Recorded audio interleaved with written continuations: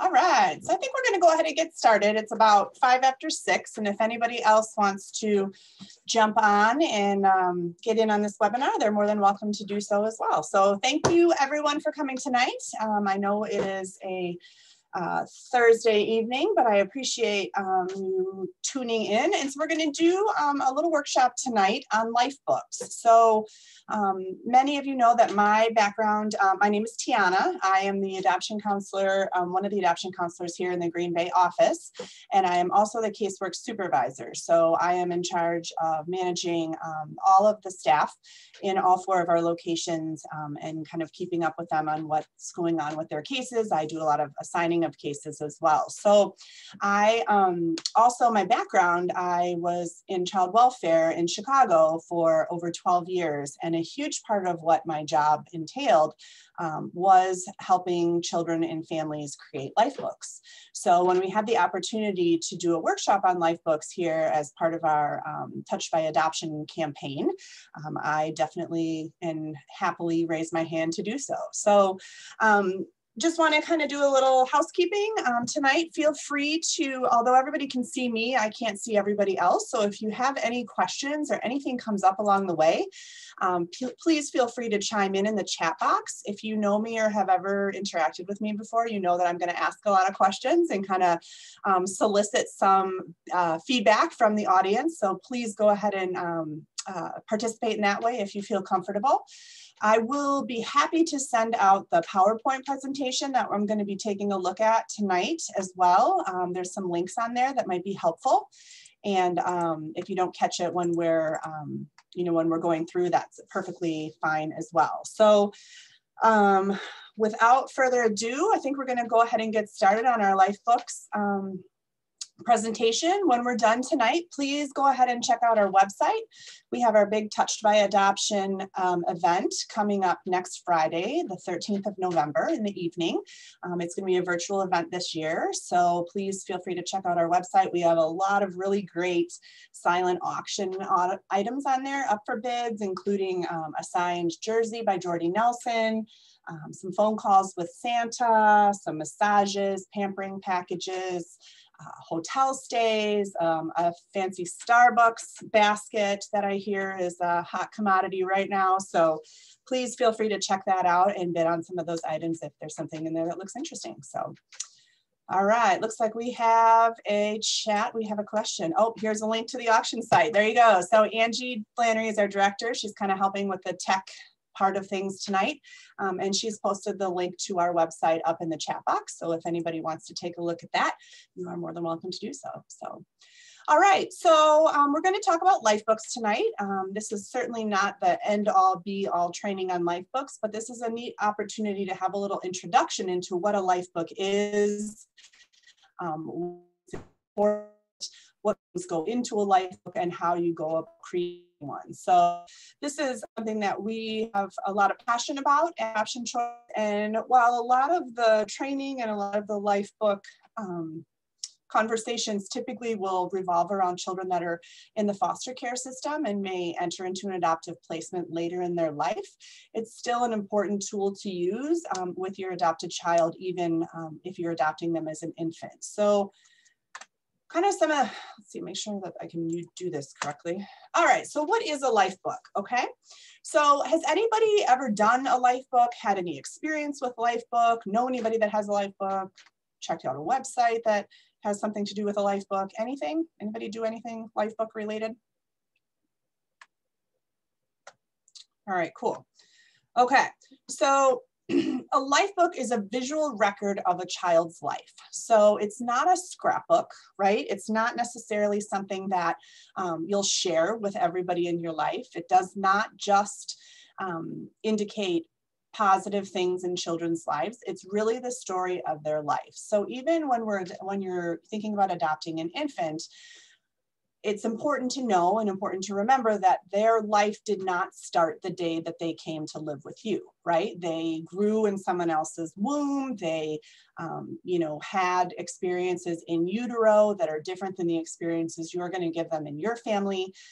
And so having a Lifebook, even to to tell the story of how they came to be with you, and to enlighten their story and enlighten their history, culture, and how they became part of your family from their birth family is important even for an infant. So a life book is an opportunity to talk about how you were matched with their birth parents. So how did that match process look? Were you matched early in the pregnancy? What kind of things were important to you when you were talking with your spouse or your partner about adopting?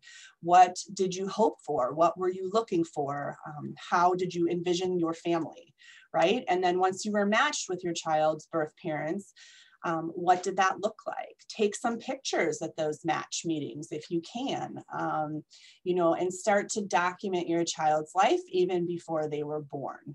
Lifebook is an incredibly critical part of helping any child in care. And I know, like I said, we started, talking a little bit about children that come into care, into the foster care system, and that may not be your experience with your child, but we kind of use that term generally, coming into care, meaning, leaving their birth family and coming to live with you as their adoptive family.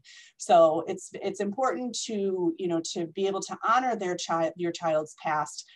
And as a life book is a tool to kind of help you navigate some of that, and to let your child know that you respect their culture, you respect their background, and you respect their history, right? So some of that may not be roses and butterflies, but it's how they became into this world, and it's a good opportunity to be able to honor that and respect that.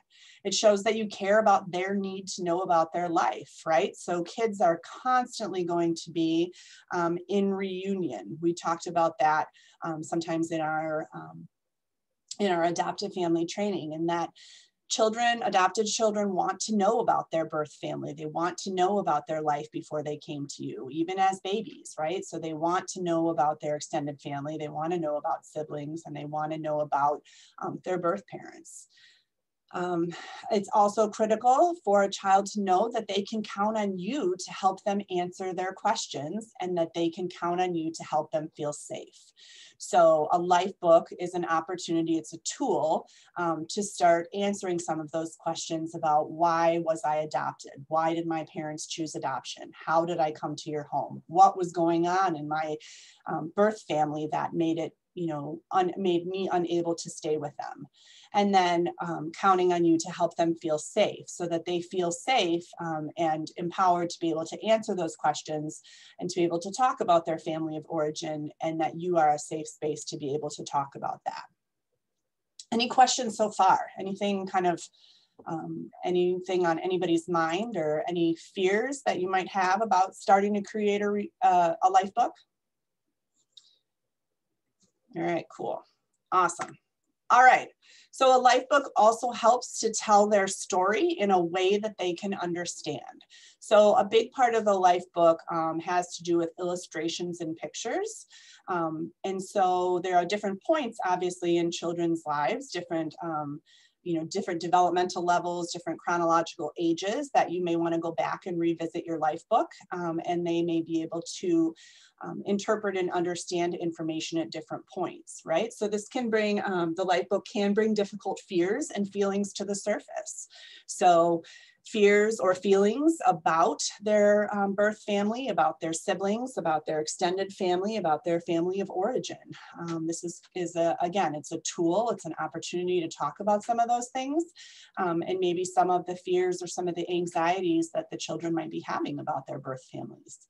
It provides info, right? And it's tangible. It's something to hold and look at. So it's literally a book that you can take out, and it can, be an opportunity to start some of those conversations. There are plenty of families that I've talked to and have had experiences with through the years that kind of make it like an annual event. They kind of pull out the life book and go through it. And, as the children get older, there is likely opportunities for them to give input and information as to what goes into the life book, and things may change. So we're going to talk about that a little bit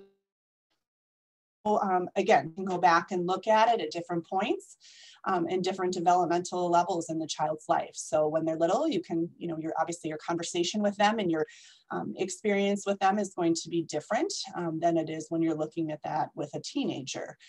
We also talk a lot about how do we explain birth families and reasons for placement or reasons for adoption. And a life book is a good way to start that conversation as well. So, when they're little, it may look something like, well, your mom and dad were, they were not in a place to be able to, take care of you. So they chose us to, to be your parents and to raise you, right? And to be your family. When they're older or when they're teenagers, there might be an opportunity to have a little more specific discussion about exactly what was going on with the birth parents at the time that they were unable to care for that child.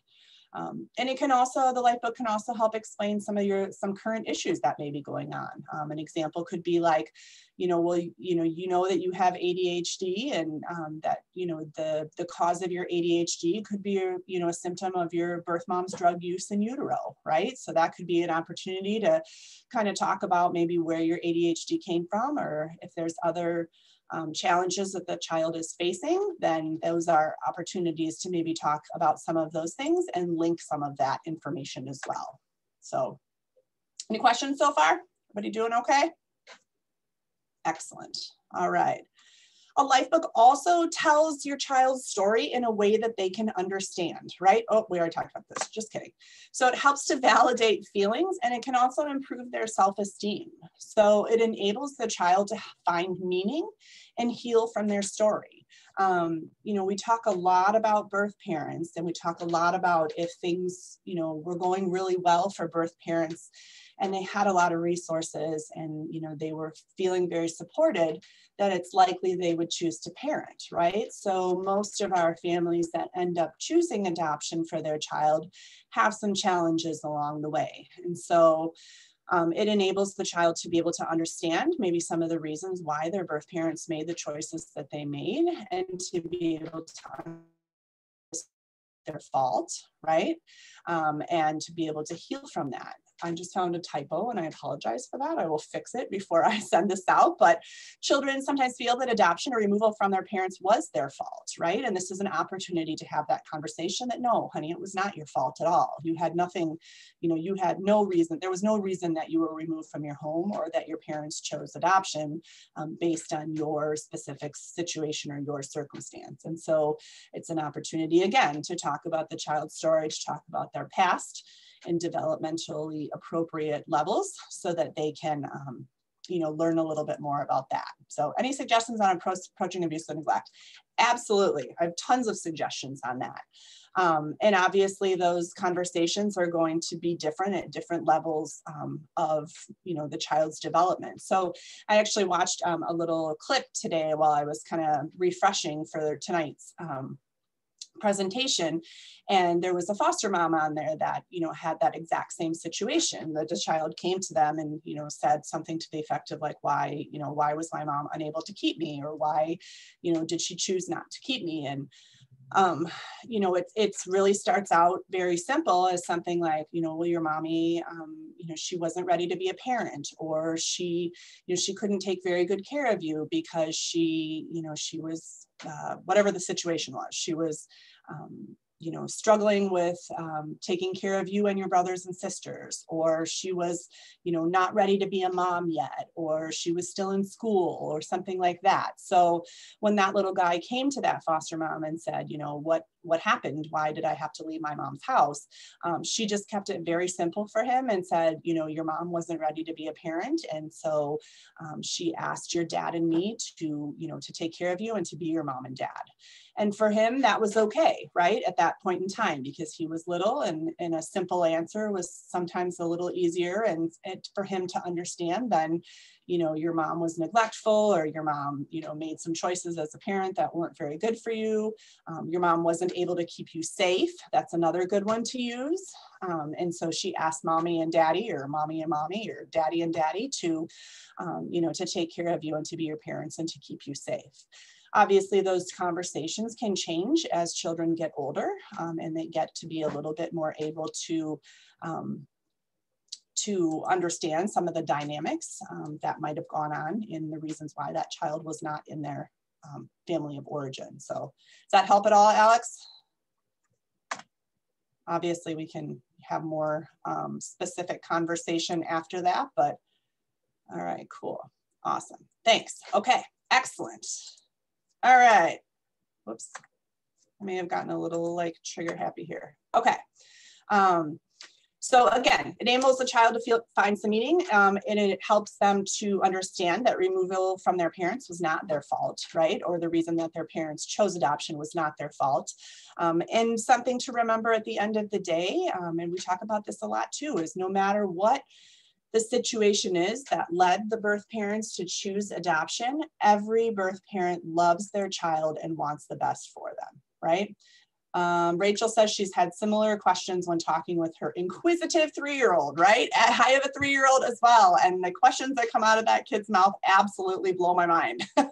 So I'm like, where do you even come up with that? And how did you find the words to ask me those questions? So Rachel, what has been, if you're comfortable sharing, what has been some of the conversations that you've had with your 3-year-old, or how have you been able to kind of navigate some of those things? What's been helpful for you? Now that I put you on the spot. Similar, yeah, just keep it simple, right? There's a good kind of line, or a good kind of, tagline when you're asking kids is, when they ask you some of those questions, of course, it's probably going to be at a time when, you've got 29 other things going on and you're not even thinking about, what they're thinking about, and being able to answer those questions is something that catches you off guard. So a good kind of thing to put back on them to buy a little space and a little time is, what do you know about that, right? Or what questions do you have about that? Tell me what you know about your birth mom, right? And then that's a good starting point to see where, where they're developmentally at and what kind of information they already have or think they have, right? So Rachel says we focus on how much her birth mom loved her and wanted us to be your forever parents. Exactly. And for most 3-year-olds, that's probably going to be enough, because they're going to be moved on to wanting to, do something else. But as they continue to grow up, they might start asking a few more questions. And as opposed to just, going into a huge dialogue about, well, your mom was using, drugs and alcohol, and she was homeless, and, she was making some bad choices. You kind of put it back on them. What would you like to know? Right? What would you like to know about? What do you already know? And then do you have any more questions? So really taking it at their pace and allowing them to initiate the conversation and initiate the questions. And you all know your kids, you know what they can handle and what kind of information they can take in and where they're at developmentally. So you know them best, and you know what will work and what will be helpful for them going forward. So good questions, thanks. And children are excited to talk about their strengths and interests. There's a big part of the Lifebook process too that helps to identify kids' strengths and interests. Again, I was watching a little clip about a young lady. She's a teenager now, and she's in the foster care system, and she's in the process of being adopted by her current foster parent. And one of the things that they were kind of going through the Lifebook, and she had indicated that she's always been interested in playing the guitar. And that was kind of neat to see, because she'd never had the opportunity to play the guitar before. And she'd never really expressed that interest to anybody other than writing in her Lifebook that this was an interest of hers and something that she wanted to do. So that was an activity that they were able to get going for her. And that, like I said, that came out through the Lifebook, and that was a really neat opportunity to, to talk about her strengths. So, all right, excellent.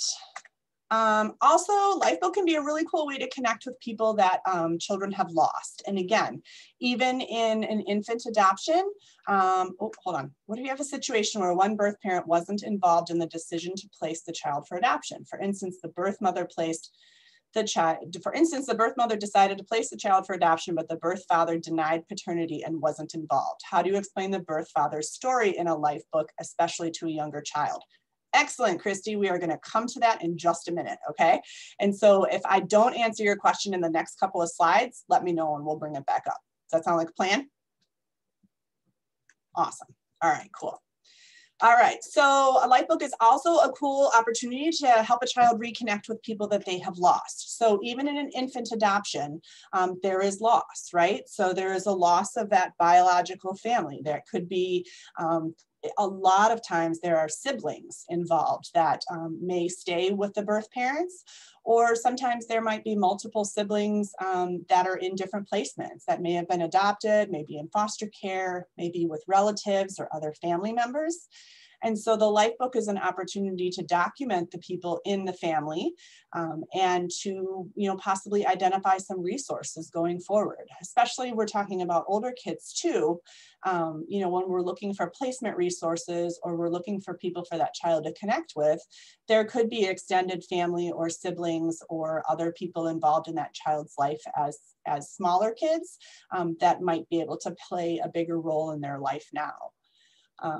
Understanding and kind of knowing their roots is also an opportunity to help children feel a part of something bigger, right? So they're part of your family and they're part of your extended family, but they also have the cool opportunity of having a birth family and an extended family through that. So it allows them to feel part of, two families, which may end up being a really positive thing for them as they continue to grow up.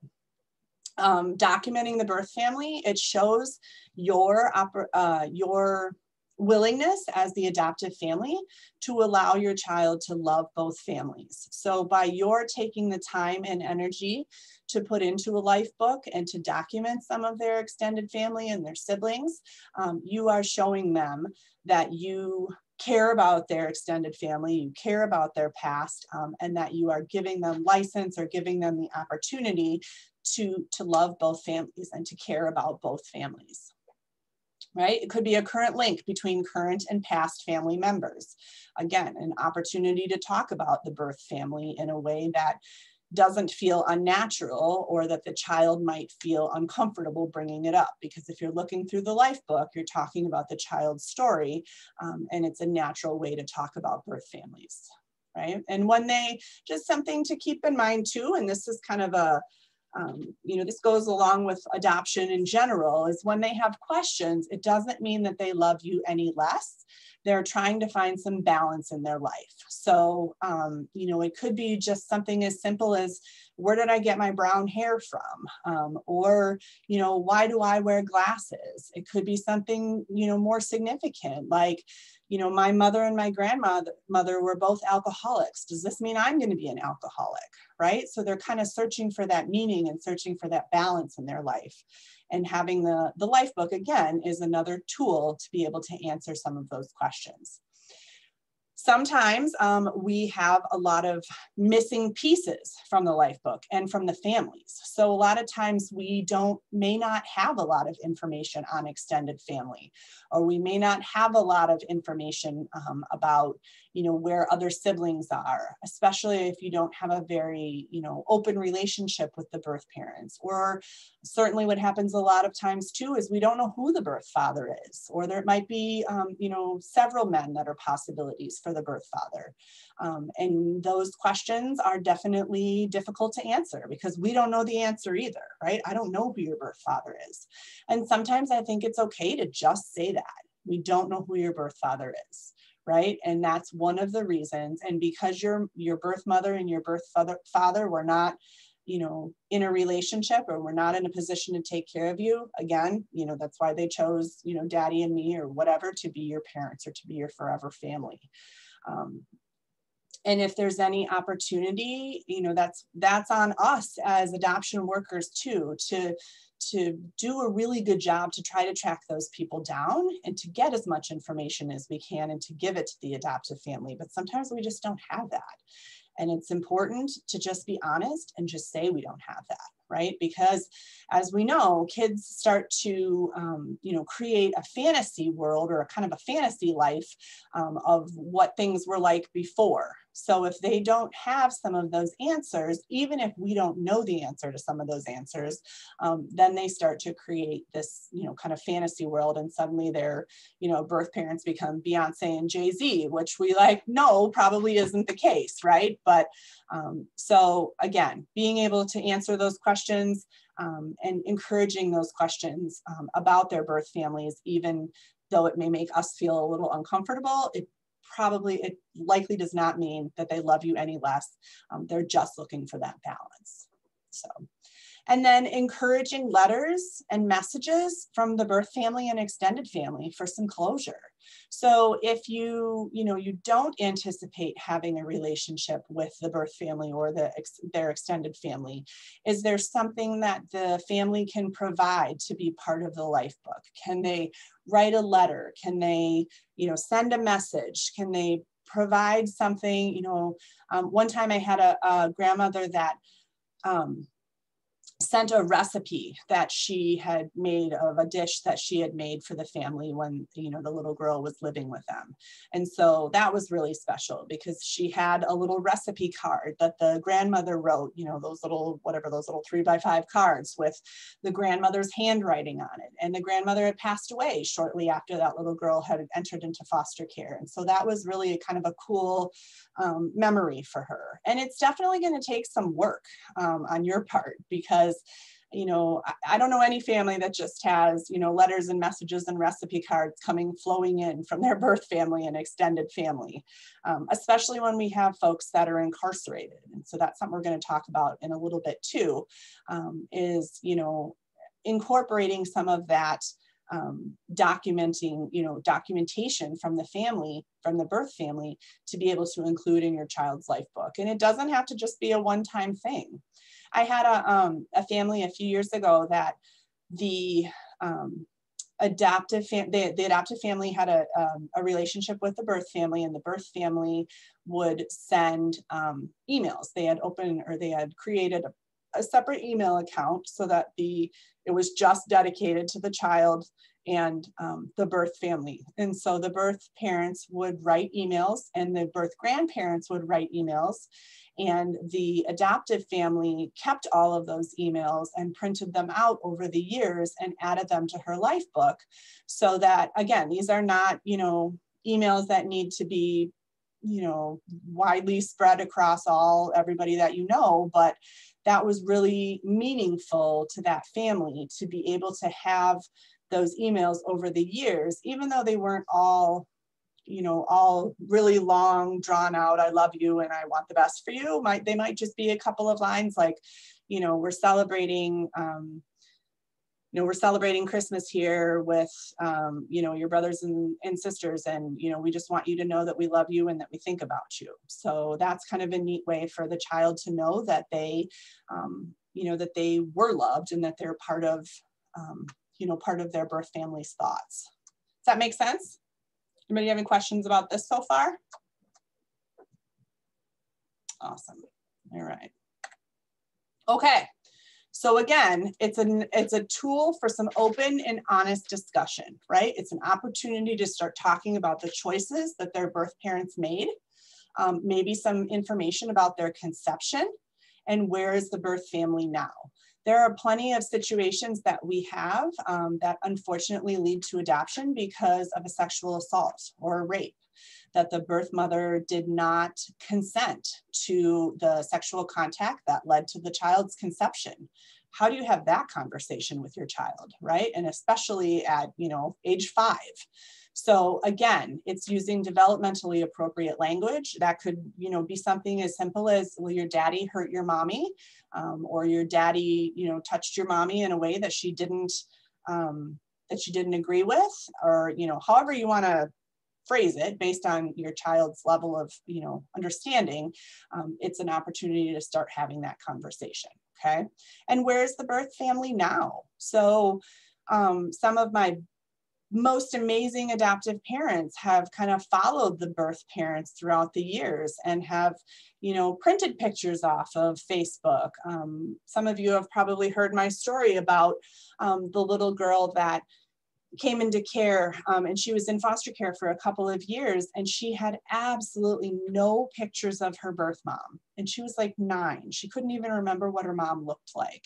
And I knew that her mom was incarcerated in prison, and that was part of the reason why her parental rights were terminated, and she was unable to to parents. But so I actually went on the Illinois Department of Corrections website and printed out a picture of her mother in black and white, just on, a piece of copy paper. And she's wearing the traditional Department of Corrections jumpsuit, and her hair is a hot mess, and she is scowling at the camera. But that's the picture that we printed out and put into this little girl's life book. And she just treasured that picture. I mean, that was the only picture that she had of her mother, was this, inmate picture, which wasn't even a good picture, but that was her connection. And that was her connection to her birth mother. And that was really helpful to her as she moved forward and was adopted into a new family as well. So again, life books are not always, roses and butterflies. It's not a scrapbook, and it's not a, these are all of the highlights of our life. There's some tough stuff in there too. So we also want to remember that when children are not given the pieces of their lives, they lose a piece of who they are. So if, it's fairly common sense that if we don't have good building blocks for identity, sometimes those identities get lost, right? Or we create a false identity. Again, that whole, like, my parents are Beyonce and Jay-Z, right? They're probably not. So and it's a good starting point and opens the door for some difficult conversations. So most kids that end up in an adoptive situation, like we've talked about many times, come from tough spots. And so it's hard to have those conversations. It's hard as adults to have those conversations. So, again, having a tool, having something tangible is a good starting point into, kind of talking about how they came to be and why they're not with their birth parents. All right, any questions so far? How are we doing, Rachel? Any of that kind of hit home for you? All right, cool. Christy, how are we doing? Birth father's story in a life book, especially to a younger child. Yeah, that's a tough one. And Christy, in your situation, is the birth father known? Or is any of his family known, like his mother or his grandmother, anybody like that? Maybe we'll come back. Birth father is known. Okay, awesome. All right, but I'm assuming not involved or not interested. He has children. Yeah, see, so your little one has some half siblings out there, hopefully, right? And so how do you have those conversations with your child, right? How do we, birth father denied paternity? I don't know that that's something that you have to have, that's a conversation that you have to have right away with your little one, but it might be at some point when they get a little bit older. So one of the things too that we kind of talk about, well, we'll come back to this. All right, we'll come back to it. All right, so what goes into a life book? Okay, so a lot of people are like, well, what do we put in the life book? And so here are some ideas. This is not definitely a, end all be all, but this is a neat opportunity to kind of get a little bit of information about what goes into the life book. I'm going to put myself over here. All right. So some pictures of birth parents, siblings, and extended family. Enlist the birth parents to help you with this. So this is kind of a neat opportunity to create that relationship with your birth parent too. A lot of families come to us and they're really uncomfortable about creating a relationship with a birth parent, or, what do I say to them? How do I, interact with them? We don't have a whole lot in common. This is a great way to, to bridge the gap and to start having some of those conversations. So I'm creating a life book for, my daughter. Would you be willing to give me some pictures of your family or, grandparents, aunts and uncles, cousins, things like that, so that we can, add that to our child's life book and tell them who these people are. Pictures of the hospital that the child was born at. Sometimes, you're not there at the time that the child was born. But if you are, take some pictures. Take a picture of the doctor, the nurses, the caseworkers. Woo, that's us, right? Take some pictures of us. Throw us in your life book. If you have the opportunity to, go back to where your child was born, take some pictures of the community, take some pictures of the downtown area, or take some pictures of the hospital, or, things like that. Those kind of, sometimes those little there's those little like books or booklets or pamphlets or, you know, cards, whatever they are, that say, in the year you were born, this is what was going on, right? So a loaf of bread was, you know, $1.89 and a gallon of gas was $2.36. And, you know, I don't want to talk about who the president was, but anyway, you know, whatever was going on, you know, in your child's life, throw that in your life book too, because that's pretty cool, and a neat opportunity for them to kind of connect what was going on in the world or going on in their community at the time they were born.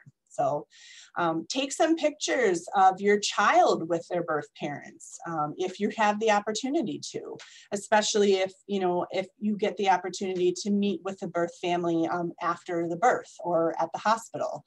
If there are extended family members there, take some pictures with the, you know, before the child is discharged from the hospital, or if you have the opportunity to meet with them throughout the years, take some pictures with the child and their birth parents and their siblings.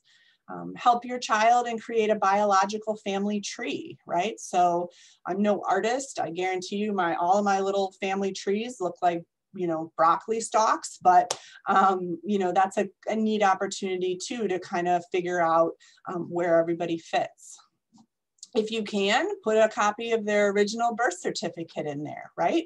Especially if you change their name. So sometimes that's really neat for kids to be able to see that, you know, they were born one name and that, you know, now they're a different name, but this is their original birth certificate. It has their, you know, birth parents' names on it, where they were born, things like that. So that's kind of a neat, you know, a neat thing to put in there too. If you have the opportunity to take pictures of the adoptive family and the birth family together. So this is, again, a really neat way for a child to feel included and loved and accepted, and like their story is something to be honored. If you do end up, you know, with an older child, if you have the opportunity to get any pictures of their previous placements, previous foster families, previous caregivers, their homes, their school, those types of things. Again, letters from the birth family, especially incarcerated parents.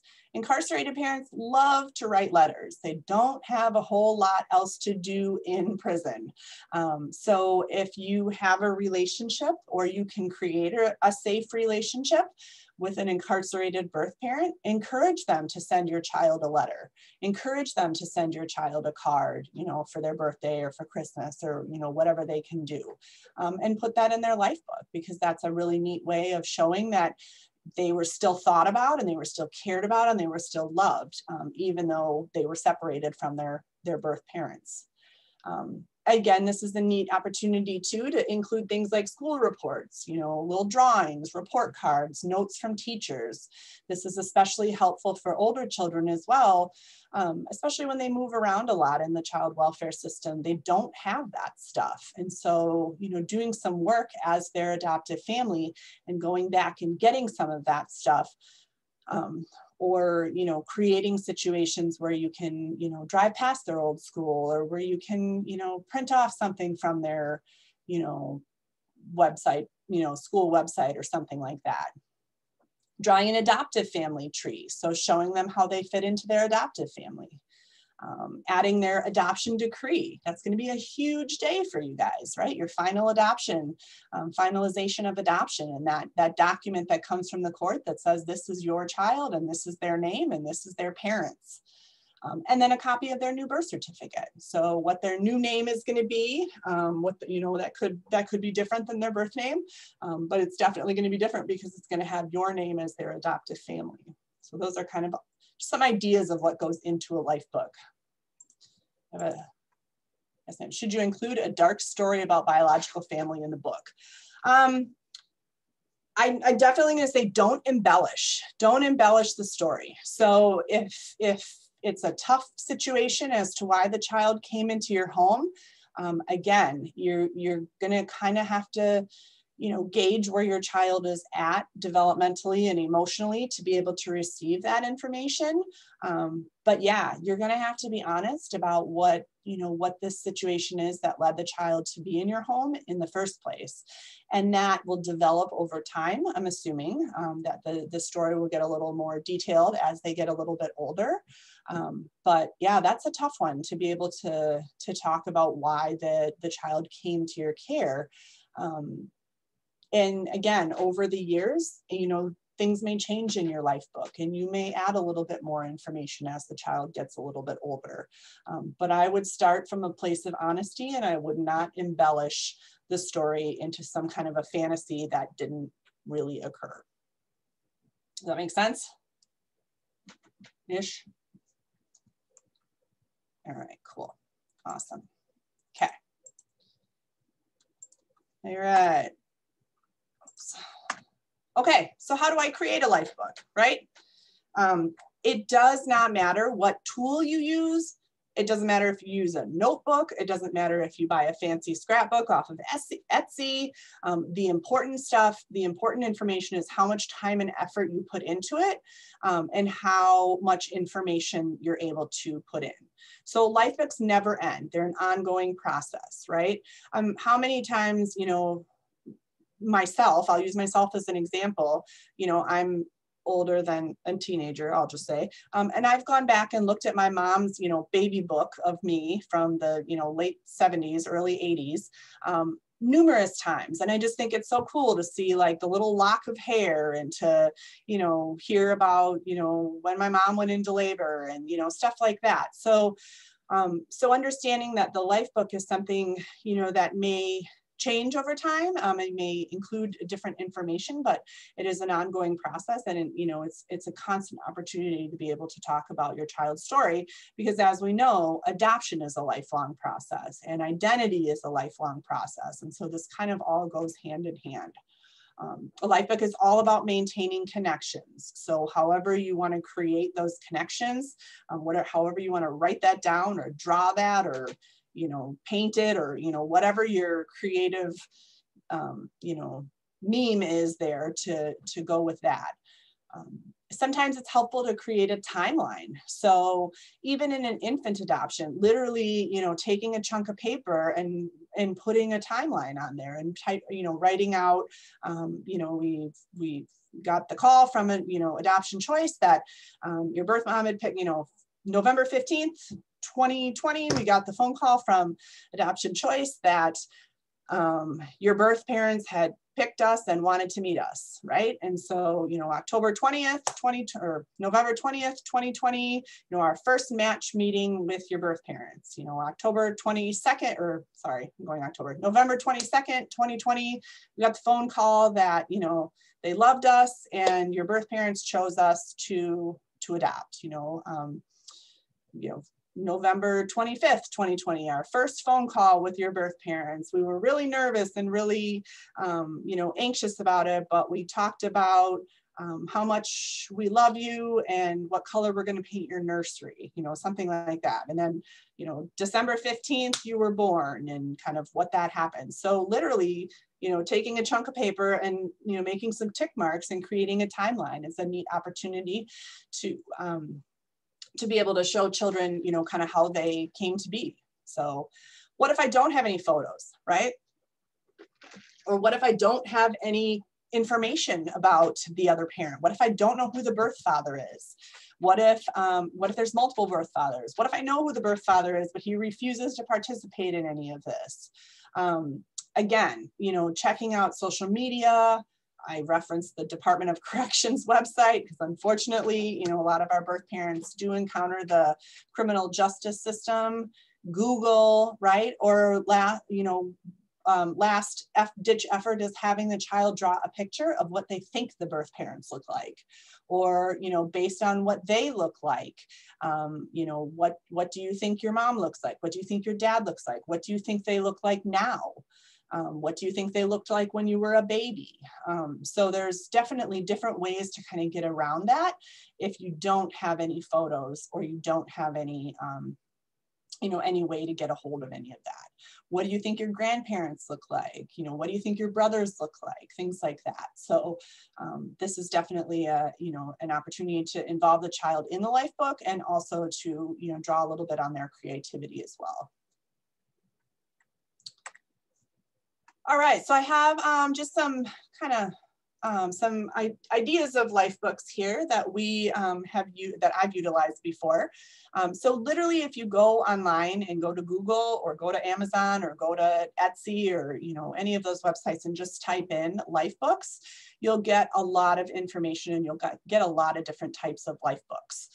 And again, it doesn't matter which Lifebook you choose. It doesn't matter what it looks like. Doesn't matter if you stick it in a 3-ring binder or whatever it is. But the idea is to be able to capture the information, to be honest about the information, and to allow the information to be shared with the child at times in their life. So the first 4 here up on the top are like this first one is My Family, My Journey.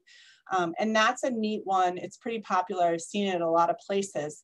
And that's actually a baby book specific for adoptive families. So it's pretty gender neutral. It doesn't say anything about like mom or dad. So if you've got a same-sex couple or you've got a single parent, it's pretty nice for that. It's pretty, like I said, it's pretty neutral. And it's specifically for adoptive families that are adopting, that are starting with babies. So it talks about, the hospital, it talks about the match, it talks about, what we were thinking and feeling before you came, things like that. So, and then it can grow, and there's additional pages that I think you can purchase additional pages as well to add in there as the child grows up. These next 3, All About Me, All About Marvelous Me, and a self-discovery journal, are for like elementary into adolescent age kids. And these are opportunities for the child to have much more input into the journaling, writing, and drawing than that first one, which is probably more for just the adults to work on. But these 3 are definitely a collaborative effort to be done with your child. And then these other ones here on the bottom, I used to work in Illinois. I used to work in Chicago, and I worked for an organization called Lutheran Social Services of Illinois. And that was a really great agency that put a lot of work and a lot of effort and received a big grant into their Lifebook program. And so they actually created a Lifebook, which is down here in the bottom left corner. I think it's called like My Awesome, something with awesome in the word. And those Lifebooks were given to all kids in foster care. And that was a really neat opportunity for the caseworkers and the adoptive families to be able to work on those Lifebooks with the kids too. So you can order that one as well. I'll show you a couple of links here in a minute or two. And then these other ones, these other 3 on the bottom here are just Lifebooks that were created by individuals and are on the internet, and you're able to order them. So again, don't worry if you're not the creative, artsy, scrapbooky type. That part definitely isn't as important as, making sure that the information is there. And a lot of these Lifebooks will give you prompts. So it's not like you have to start, from scratch, handwriting, paragraphs and paragraphs about your child's story. Some of these Lifebooks have, some kind of pre-worded information in them to be able to kind of prompt you. So I also put up some links here as well. What I realized I did not do was like tell you who sponsored these links.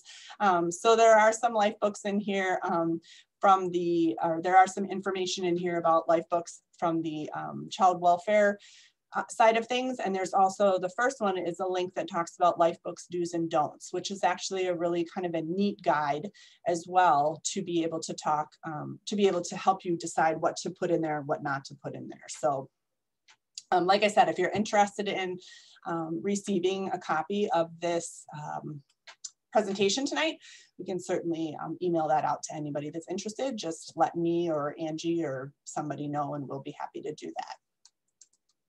All right, cool. Alex says, please. Absolutely, Alex. I will hook you up. Absolutely. So, all right. That being said, just a reminder that November is National Adoption Awareness Month, right? So kind of an opportunity to celebrate adoption.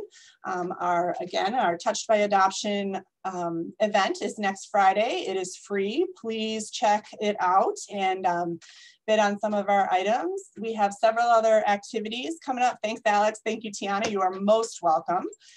We have several other activities coming up this week and next week. This Sunday is another, or this Friday is our adoptive family mixer, virtual mixer with Lindsay and Lakeisha. They're going to be doing a cool trivia program. And then next week we have an adoptive family support group. We have a discussion about transracial adoption on, I think it's Tuesday night. So that's going to be with an adult adoptee who was adopted transracially, some information on transracial adoption straight from somebody who was a transracial or who is a transracial adoptee. And then we have some other events coming up too. So thank you so much for coming and being with us tonight. I just wanted to thank you all for what you're doing as well. Being an adoptive parent and going through this adoption process is not easy for anybody, but we definitely appreciate you and thank you so much. So without, we got another chat. Thanks, Tiana. We love all the events. Oh, she called me my teacher. Oh, yes. So cool. I love it. That's amazing. So, all right. Well, yeah, reach out to us if you need any help with any of this. Any of our counselors are more than helpful to be able to, help guide you in the right direction and just understand that, this is a process. You don't have to have all the answers at the beginning, but thank you so much for coming tonight. If you need anything else, let us know. All right. Take care.